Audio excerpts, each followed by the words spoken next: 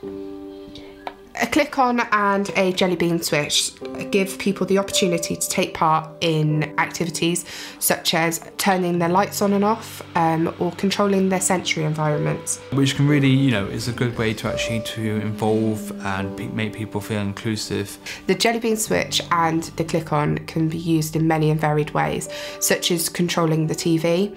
It enables them to be more involved with actually a cooking experience. It can also engage them in an activity and learn new skills or build on their skills that they already have. The Lightwave plugs enable somebody to use a tablet or a computer or even a voice assistant to be able to control electronic devices, which can be really important for those who have a limited mobility.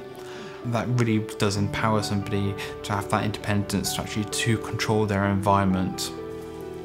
I bought the blinds because I needed to shut them at night with my remote control, and they work.